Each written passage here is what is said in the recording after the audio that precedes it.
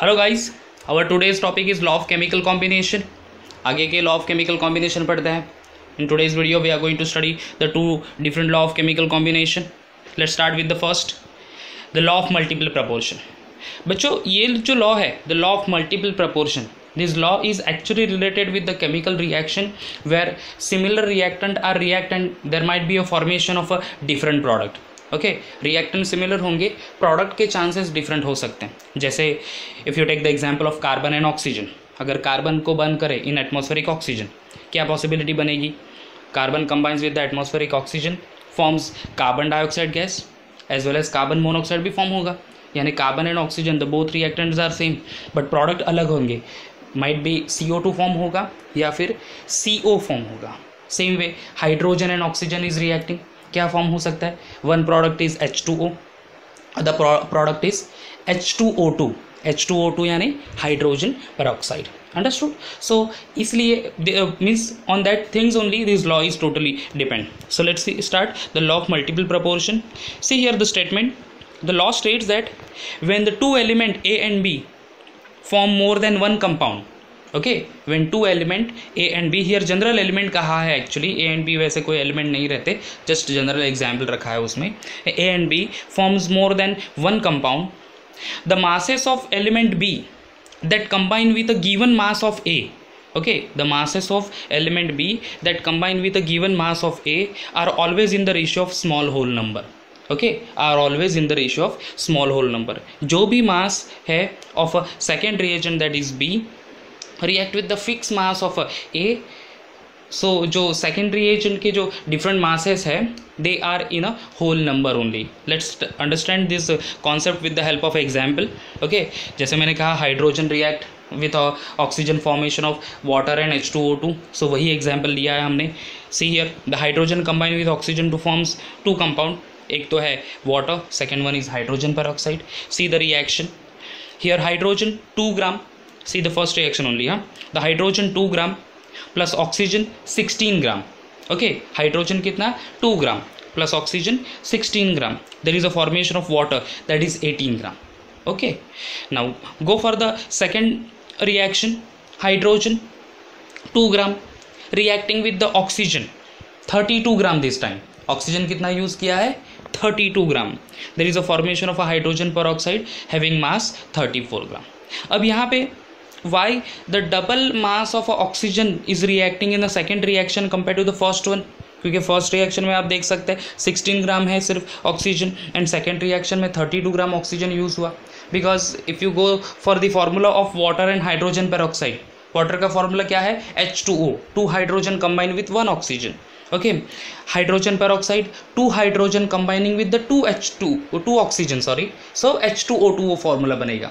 Understood? यानी compare to the water one more oxygen atom is added into the compound two forms H2O2 over there. Understood ना? सो H2O is a formula of water, H2O2 is a formula of hydrogen peroxide. यानी double मास लग रहा है actually hydrogen peroxide में compare to water over there of oxygen. Understood? Okay, that's why here the double masses are there. So 2 gram of hydrogen first reaction, and 16 gram of oxygen forms 18 gram of water. 2 gram of hydrogen reacting with 32 gram of oxygen forms 34 gram of hydrogen peroxide in the second reaction. In this case, in both the example actually, mass of hydrogen is fixed, that is our element A.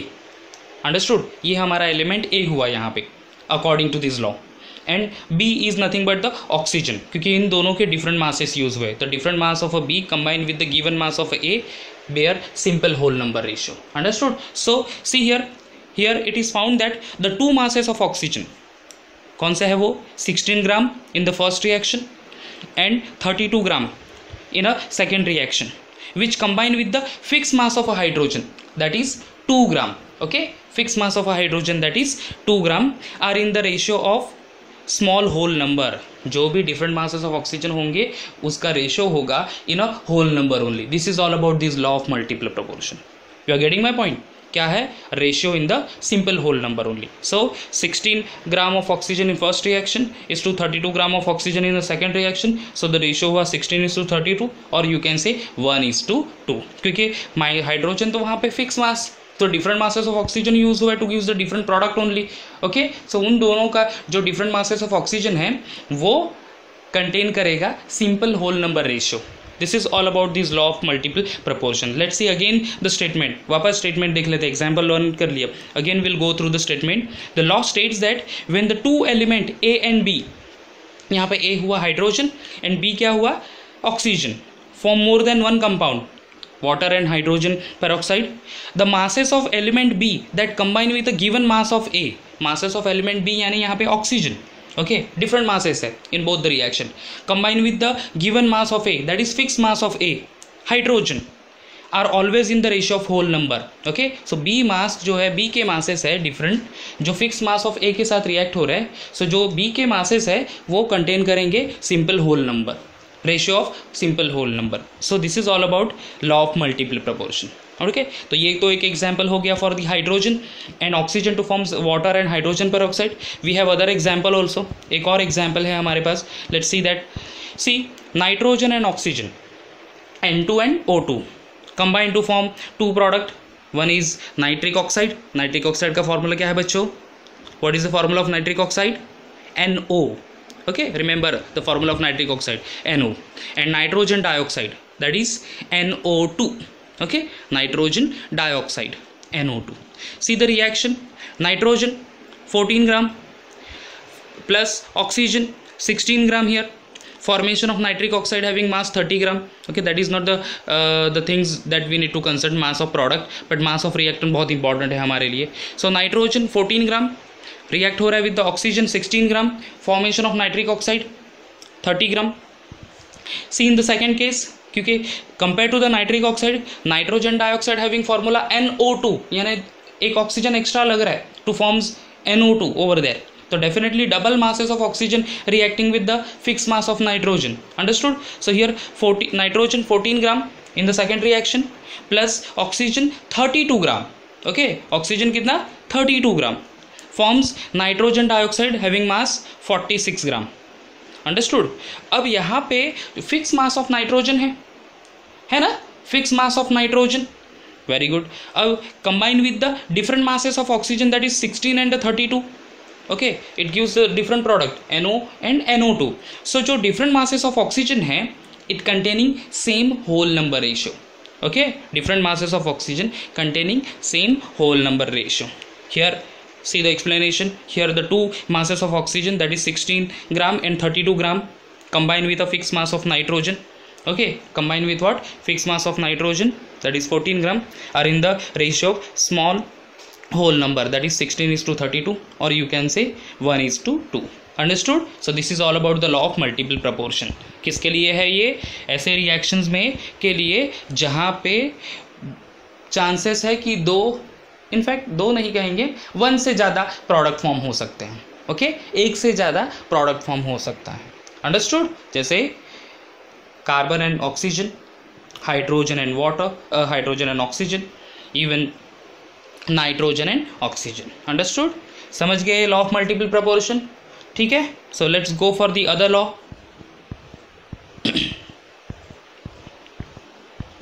Gay-Luss's law of gaseous volume. Gay-Luss's law of gaseous volume. Okay, अब बच्चों ये जो law है, ये this law is particularly related with the volume of the compound, volume of the reactant as well as volume of the product. Understood? यहाँ पे ये concept जो एटम या फिर मॉलिक्यूल, ये एक्चुअली नहीं इंक्लूड किया गया है. Okay, so here the Gay-Luss's law, actually जब ब्रांच डेवलप हो रही थी, our chemistry branch is under development, that time ये लॉ बनाया है. So you know that time no any idea of having element और अ कंपाउंड, ऐसा कुछ नहीं था स्पेशली. तब ये पर्टिकुलर टर्म लिखी है, इंस्टेड ऑफ एटम और वॉल्यूम, यहाँ पे सॉरी एटम एंड मॉलिक्यूल लिखा है volume over that. Okay, so we need to study that. In fact इसके बाद जो लॉज होंगे वो हम लोगों को पढ़ना होगा, and after that only we come to know exactly कि क्या ड्रॉबैक्स थे इस पर्टिकुलर लॉज में भी. अंडरस्टूड? उस पर्टिकुलर लॉ में, इन पर्टिकुलर लॉ में क्या ड्रॉबैक थे, लिमिटेशंस क्या थे, that also will going to confirm after studying those particular law. जैसे कि एवोगाड्रोस लॉ है, ओके, एवोगाड्रोस लॉ के से पहले एक लॉ आता है बर्जेलियस लॉ, हालांकि वो आपके सिलेबस में है नहीं, but I just tell you in orally what is Berzelius law, सो और आसानी हो जाएगी to understand that Avogadro's law. ठीक है, will see that afterwards. Let's move for this particular topic only. गैलियस law of gaseous volume. ठीक है, see the statement. The law states that when gases combine or are produced in a chemical reaction, okay, when gases combine होंगे, that is reactant molecule, or are produced in a chemical reaction, they do so in a simple ratio by volume. Okay, they do so in a simple ratio by volume provided all the gases are at same temperature and pressure. ठीक है, समझ गए क्या है the law of गैलियस law. The law state that, मैं other statement या फिर simple word में कहूँगा, at constant temperature and pressure the gases combine or produce in a chemical reaction. I repeat, at constant temperature and pressure, the gases combine or produce in a chemical reaction. They do so in a simple ratio of volume. They do so in a simple ratio of volume. Understood? So this is the alternative statement, but ये simple statement है, but in the exam you have to write this particular statement only that you are watching over here in the on the screen. तो यही आपको लिखना पड़ेगा actually. And the statement is, when the gases combine or are produced in a chemical reaction, they do so in a simple ratio by volume. Simple ratio by what? Volume. Understood? Provided all the gases are at same temperature and pressure. Let's take the example. Example से और आसानी हो जाएगी समझने के लिए what is this law is all about. See here the example. Hydrogen gas. देखो बच्चों, हाइड्रोजन के नीचे ब्रैकेट में जी लिखा है, दैट इज गैस. अगर एस होता है तो सॉलिड, एल होता है तो लिक्विड. ओके, तो फिजिकल स्टेट यहाँ पे एक्सप्लेन की है. Hydrogen gas plus oxygen gas, it gives water in a gaseous form, यानी वाटर वेपर फॉर्म होगा. यहाँ पे formula remain same only, H2. Correct. अब देखो what is the volume of hydrogen gas 100 ml, volume of oxygen gas 50 ml, and the volume of water that is 100 ml.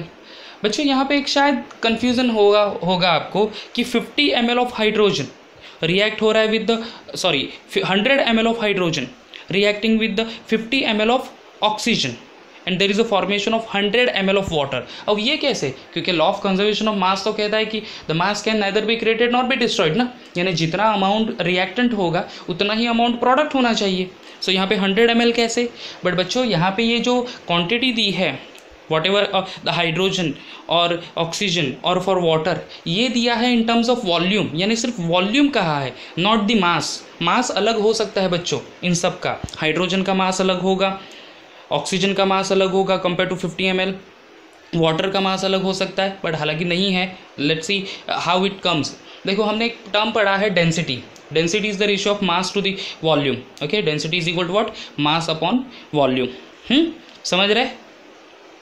Okay, अब यहाँ पे हर एक की डेंसिटी जानना बहुत ज़रूरी है, क्योंकि अगर ये वॉल्यूम है हाइड्रोजन का, ऑक्सीजन का एंड वाटर का, उसको हमको मास में कन्वर्ट करना है. Understood? Volume of hydrogen, volume of oxygen, even volume of water, उसको हमें मास में कन्वर्ट करना है. So what we have to do? We have to use that ratio, density is equal to mass upon volume. Understood? D is equal to m/v, वो use करना पड़ेगा. And we need to understand the density of each compound over here. अब water की बात कर लेते हैं. Water का डेंसिटी 1 है. The water density is 1 g/cm3, यानी वाटर जितना ml में है उतना ही वो मास में भी या फिर उतना ही वो ग्राम में होगा. कैसे? लिखो in the notebook, density is equal to mass upon volume. तो मास क्या हो जाएगा? Mass is equal to density into volume. Understood? Density into volume. Density of water is 1, volume is 100 ml over here. So 1 into 100 that is equal to 100. तो mass of hydrogen water molecule is 100 over here. यानी जितना ml water होगा उतना ही वो ग्राम में भी रहेगा. Okay, so 100 ml water is equal to 100 gram water. अगर एक ही ml वाटर है तो कितना ग्राम हो जाएगा? वो 1 ग्राम. अगर I am having 1 litre water तो उसका मास कितना होगा? 1 लीटर यानी कितना हो जाएगा? 1000 ml. 1000 ml यानी 1000 ग्राम, और या फिर मैं कहूँगा 1 kg वाटर. अंडरस्टूड? समझ गए? But that is not the case with the oxygen and hydrogen, because oxygen and hydrogen having different density. So here 100 ml of hydrogen definitely अलग होगा मास, इवन 50 ml ऑफ ऑक्सीजन अलग होगा मास. In short law of conservation of mass यहाँ पे use हो रहा है और वही एक्चुअली एप्लीकेबल होगा. Okay, so don't worry about that things, don't be confused over there. हाँ, ये वॉल्यूम है, नॉट द मास. सो चलो 100 ml hydrogen, 50 ml oxygen and formation of 100 ml water. अब उनका वॉल्यूम देख लो कितना है. अब इसमें कहा है कि 2 volume of hydrogen, 2 volume of hydrogen 100 ml के एग्जैक्टली नीचे देख लेना. एंड ऑक्सीजन का वॉल्यूम कितना है 1 ml. What is the volume of oxygen 1 ml.